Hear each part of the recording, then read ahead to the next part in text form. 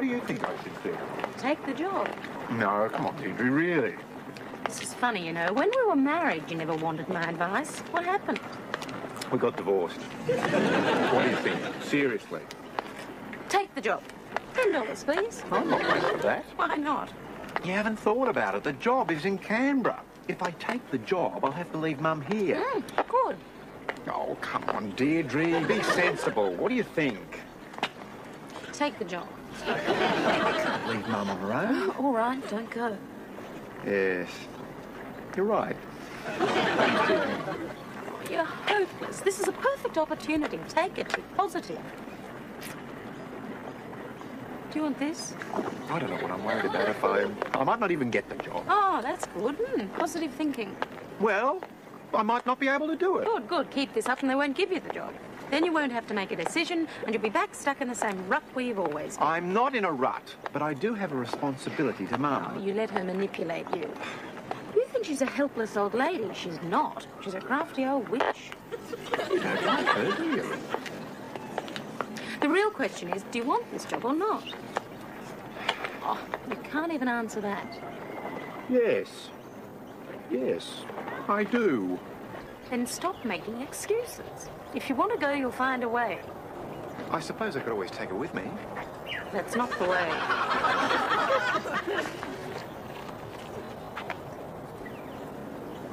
Are you sure you don't want this? On the other hand, if I did go, she probably would be all right. Oh, of course she would. In the long run, it might be good for her. She'd be forced to be a bit more independent, wouldn't she? 10 points. This is probably the best thing that I could do for her. And for me. Good, good. So what do you think I should do? You just don't understand, do you?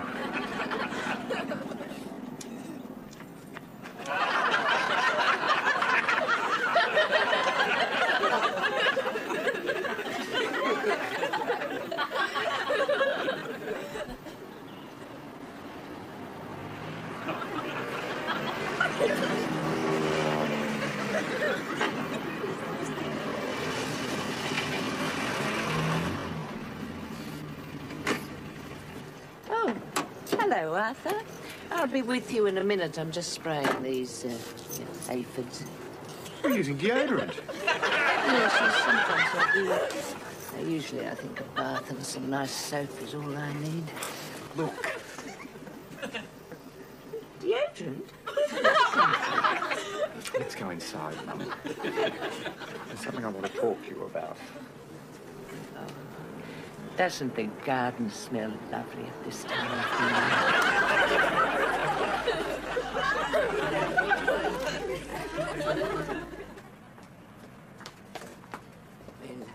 I'll just make us a nice hot... what was I doing with this? I'll take that. I don't just spraying the tea. Tea! Yes, that's what I was doing. Mum, there's something I want to talk to you about. Oh, yes? Well, there's nothing definite yet, but there's a slight possibility that I might be getting a new job. I thought you already had a job. This is another job. 2 jobs, Arthur.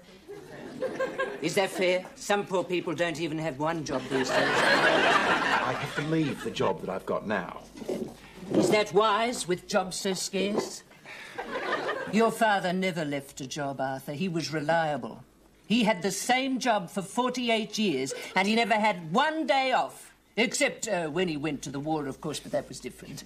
But this is different. You're not going to the war. It's over, surely. I might be going to work in Canberra. In Canberra? Yes, Mum. Well, I knew they had the government, but I didn't know anybody worked there. Well, they do. And this is a very good job. Press secretary. Ooh, sounds impressive. Oh, it is. It's terrific. Well, assistant press secretary to start, but there is room to move up. Yes, if you work hard and study your shorthand. Not that sort of secretary, Mum. A press secretary. It'd be my job to tell the country what the government's been doing. They won't let you do that, surely. That's what a press secretary does, Mum. It's his job to help the government get its message across. Yes, will you tell them to stop saying, it's this, that, Some of them are dreadful. Mr. Menzies never said in his life. I won't be working for Mr. Menzies. Oh, never mind. There are plenty of other good men with him. I'll be working for the Labour Party. Oh, Arthur, not that lot. They'll never get in. What was I doing? Making some tea. Haven't we had it yet? Well, never mind. I'll make us some more. The thing is, the job is in Canberra. Oh, yes? And I don't really think I'll be able to drive down there and back every day. Yes, you'd have to get up very early. I'd have to live there. Mum? Oh? What about me? I stay here, do I? Is that the idea? Oh, well, never mind. Well, that might be quite nice. What? I might quite like being on my own for a change. Don't be silly, Mum. You know you can't manage by yourself. Yes, I can. I'm perfectly able to look after myself. I keep telling you, but you won't listen. Where is it, do you know? What are you looking for? There's something to cook the water in. We're having tea, remember? What happened to the electric kettle? It's got broken. Already? We've only had it for 2 weeks. Yes, well, they don't last long. Not around you, they don't. Mum, you didn't put this on the gas again, did you? It's an electric kettle. You're supposed to plug it in. Yes, I know that. I plugged it in, but then I had to unplug it. Why? Because the cord won't reach from over there to over here. There you are. You can't look after yourself. If I go to Canberra, you'll have to come with me. Not every day. To live? In Canberra? You don't mean live in Canberra? Yes.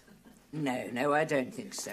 But you'd like it. No. Yes, you would. It'd be exciting to go and live somewhere new, somewhere different. You're trying to put me in a home again. No, Mum. No, I won't go. It's nothing to do with a home. I'm talking about you and me going to live in Canberra. Together. Together? Yes. No, I couldn't leave this house. I've lived here since long before you were born. I'm used to it. I know where things are. And I couldn't leave all my friends. What friends? Well, you know. What's her name? Next door. Joyce. Joyce doesn't live in there. That way, then. She's been gone for nearly 2 years. She died. Nobody told me. You went to her funeral. Mum, you haven't got any friends anymore. They're all either dead or they've moved away. I've still got my neighbours. But you don't like them. No, they look at me in a very peculiar way sometimes. I ask them how Joyce is. They say they've never even heard of her. They're living in her house. So what's keeping you here? Why can't you come to Canberra? Oh, no. I couldn't leave your father. He's dead. Yes, I know that. I'm not silly. I remember his funeral. But he's still here, in this house. And I couldn't leave him. We'll take him with us. No, he wouldn't like that. He'd get lost. Santa Claus can find you anywhere in the world. I'm sure Dad can find you. He's got no sense of direction. He can get a lift with Santa. No, your father doesn't believe in Santa. I'm surprised that you still do. I knew you'd do this. I knew you'd spoil everything. Well, I had to tell you sometime. Deirdre was right. You are an old witch.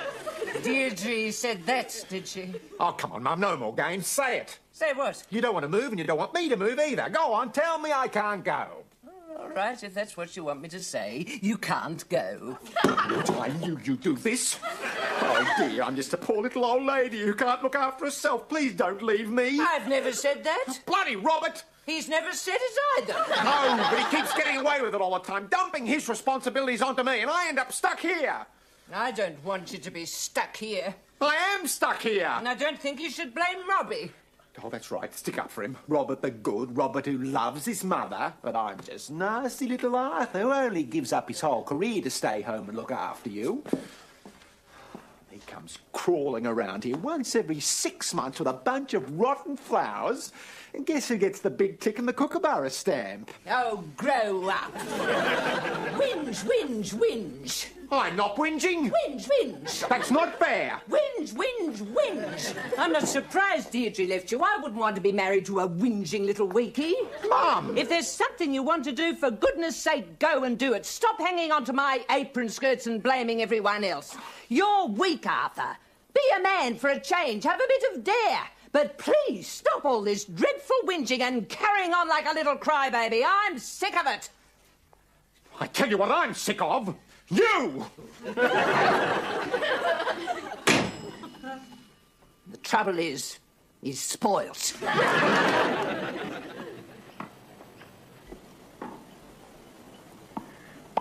Do I whinge? No. Mum thinks I do. She doesn't understand. She never did, Artie. She won't let me do something, and then she says I blame other people. And she says I'm weak. Well, it's time to show you're not. Stand up to her. I am. If there's anything I can do. Oh, can you talk to her? She'll listen to you. Sure. Tell her to come to Canberra with me. Oh, I couldn't do that. Why not? Well, it'd be cruel to move her to Canberra. She doesn't know anyone there. She doesn't know anyone here. Yes, but not knowing anyone where you live, not knowing anyone somewhere else, that's completely different. No, Mum needs to stay where I can keep an eye on her. Do you mean that? Of course I do. Good, then you can look after her while I move to Canberra. Fault! No, there was definitely a fault, Tony. Did you hear what I said? What are we worrying about? Of course you should take Mum to Canberra. Change the rule. She won't go. Well, it's the best I can come up with. What does that mean? That I have to turn down a terrific job for Mum? We all have to make sacrifices. I thought you were going to help. I am helping. I'm helping Mum. You have to take care of yourself. Right. I will. I'm going to Canberra. Yeah, I mean it, Robert. I've almost made up my mind. Now listen, hang on. Let's not rush into a hasty decision just because you're jealous of me. I'm not jealous. So I'm successful and you're not. We're still brothers, aren't we? What's that supposed to mean? I'm only trying to help. Now come on, sit down, sit down. Now this job, have you really thought about it? I mean, really thought about it? You don't think I can do it? I didn't say that. I don't know whether you can do it or not. You've done this to me all my life. Any time I want to do something, you try to tell me I can't. But isn't it better that somebody who cares about you finds out your weaknesses before somebody else does? I'm going to Canberra. And I wouldn't dream of stopping you. But aren't you just running away from something? What? The breakup of your marriage. You have just been through a devastating experience, Artie. You need time to recover. I think you should stay home with Mum for a while. Oh, yes. You're not yourself yet. Wouldn't it be better to wait until you're more psychologically stable? Bastard. Now, don't let your emotions get the better of you. Why not? So you can get the better of me again? Well, stuff you, Robert. Is this the thanks I get? I'm taking that job, and from the moment I do, Mum is your responsibility. See how you like it for a change. You ain't got a hope of getting that job. Hello, brother. You try to give him a helping hand, they bite it off. And I kept his teeth.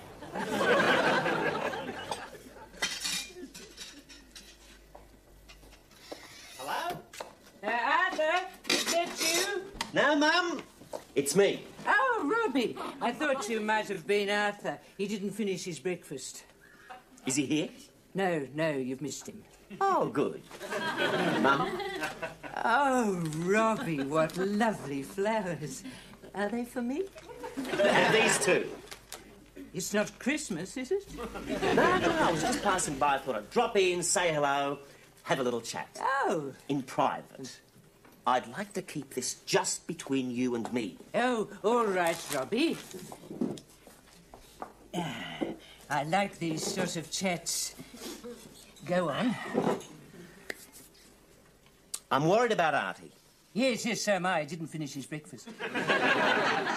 Has he told you about this job? Yes, he has. Whinge, whinge, whinge. Well, you know what Artie's like. Yes, I'm sick of it. We've got to do something. Yes, something to make him get this job and go away. Go? Yes, as far away as possible. No, Mum. Whinge. It's all he ever does. Needs a jolly good kick in the what's-her-name. I think it's a mistake, Mum. This is a big job. He mightn't be able to handle it. You know what Artie's like. He's got a terrible fear of failure. What if he can't cope? He might even have a nervous breakdown. I think we've got to protect him. I don't seem to remember anyone protecting you. I didn't need it. No? Who failed medicine? It's just bad luck. It was late nights and floozies. I passed dentistry. Yeah, any fool can do that. Your father wanted you to be a doctor. He was very disappointed. He was proud of me when I was a dentist. Not when you took out all his teeth. Let's stick to the subject, Mum. Artie. Now, I've discussed it with Liz and we all agreed that he shouldn't go. It's not for you to decide, surely? I'm only thinking of you, Mum. Why this sudden concern? Well, what if something happens to you and there's no one here? No, nothing will happen to me. Don't worry, Robbie. I won't be a bother to you. No, that's not what I mean. No, I don't mind you being a bother. I like it.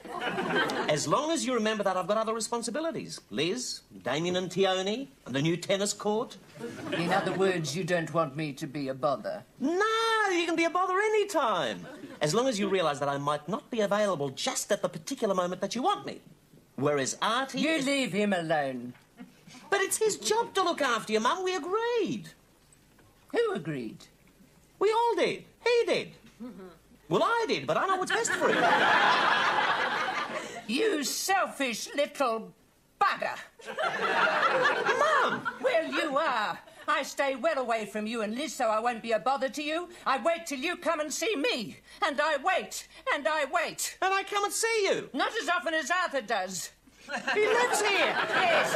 Well, he's given up everything to look after me so that you can carry on with your toity-toity friends and never give a thought to me. Well, no more. It's Arthur's turn now.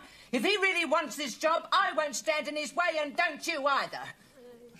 I cancelled patience to come here. You're not very nice, Robbie. Perhaps that's why no one likes you.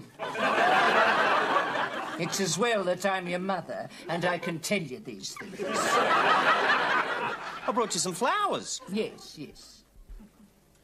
Yes. And they're lovely.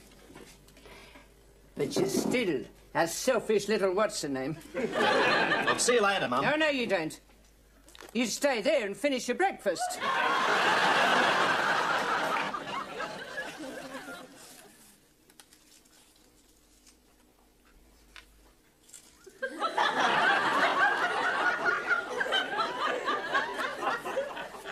If I did go, And you will.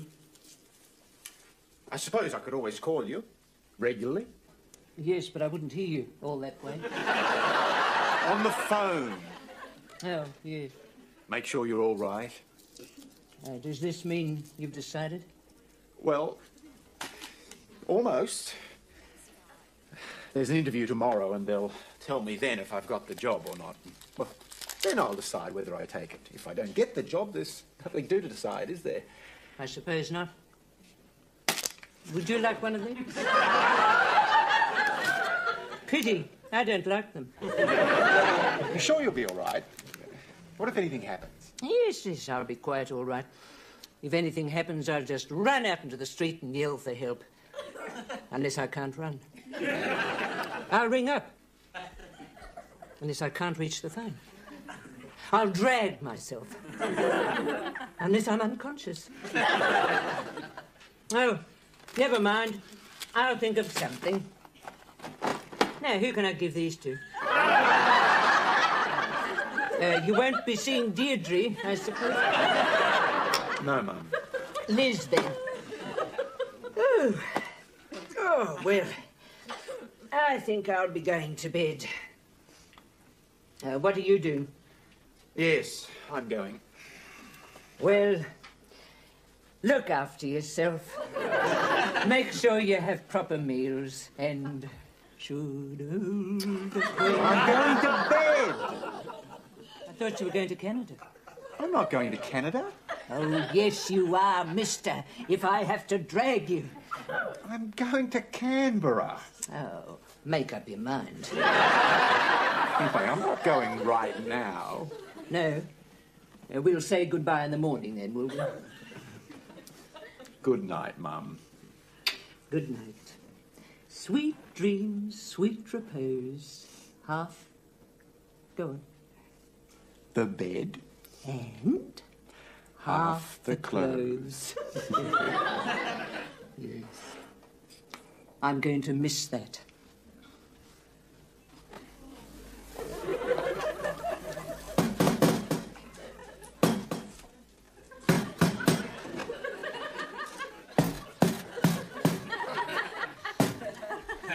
What's going on? This toast is on the blink. I was making cheese on toast, now the cheese won't come out. Why are you doing this? I was making lunch. You know what the time is? It's 1:30. Yes, lunchtime. I don't know whether you've noticed, Mum, but it's dark outside. Yes, pitch black. I think we're going to get some rain. It's the middle of the night. No, 1:30. In the morning. Oh, I must have forgotten to wind my watch. What are you trying to do, Mum? Prove to me that I can't go? Don't shout. I thought at least you'd be nice to me on your last night. It's not my last night. I'm going to miss you, Arthur. I know. And you're going to miss me, aren't you? But you'll get over it. You've never really been on your own, have you? I suppose not. No. When I was growing up, there were always my sisters. And then there was the war. And that was terrible, but you did meet a lot of people, including your father. And then we got married, and then along came Robbie, and then... Me? Yes, you, Arthur! that's it. And then your father was gone, and then Robbie was gone, and soon you'll be gone too, and I'll be left all alone here. You're making this very difficult, Mum. No, it's not difficult. You mustn't worry about being lonely. You'll get used to it. I'm going back to bed. I was going to have a good night's sleep. Yes, I hope you don't stay up as late as this in Canada. Good night, Mum. Sweet dreams, sweet repose. Half the bed and half the clothes. Your father used to say that before you were born. Fancy you remembering. Good night, Mum. Sleep tight. I say, Arthur, you haven't had your lunch.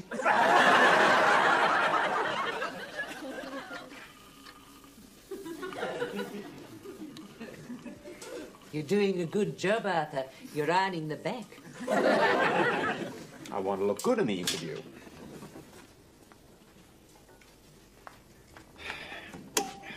Now, don't go spraying the aphids with this, will you?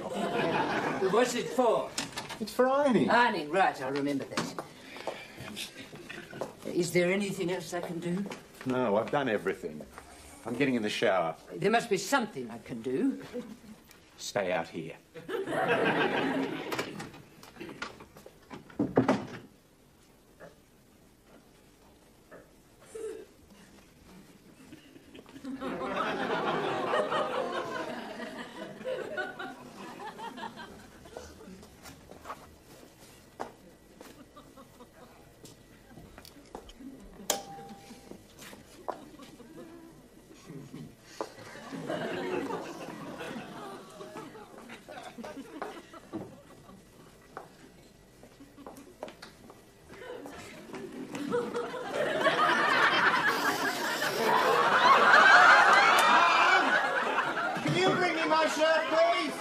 Shirt? What shirt? It's over the chair. No shirt there. Just find it. Nearly ready. What do you mean, nearly ready? Just about. There's a mark on it. Did you know? Nothing yet, I'm just wiping... You've ruined it! This is my best shirt. Why did you have to touch it at all? Why couldn't you leave it alone? Look at it. I can't wear this. You could keep your jacket on. You know what you are? You're a pain in the bloody neck. I can't wait to get that job and get away from you. I say, Arthur, would you like me to iron anything else?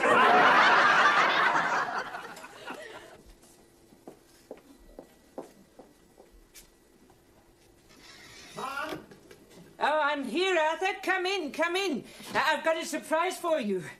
For me? Yes, well, I thought we should have something special for dinner tonight. I've even got your favourite.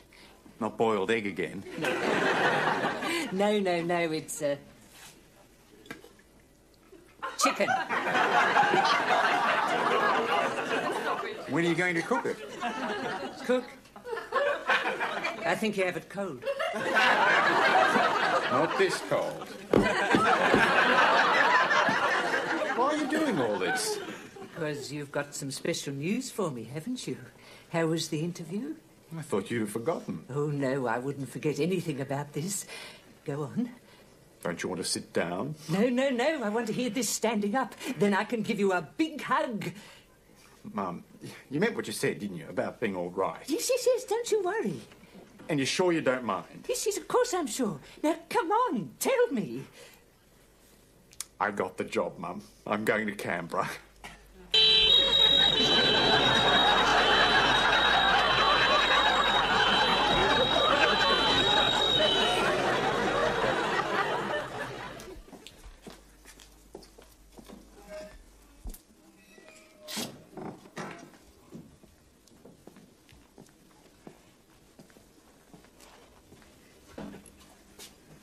Hello, Mum. Oh, Arthur, what lovely flowers. Don't tell me. These are from Robert. Yes. He's coming to see me sometime. I'm not sure when he has the time. I've spoken to the doctor. She says there's nothing to worry about and you'll be home in a couple of days. Oh, no, I don't think I can go home and be on my own, not with no one there to look after me. You won't be on your own. You'll be in Canada. I'm not going. Not now. Oh, dear. Never mind. As long as it wasn't anything to do with me. I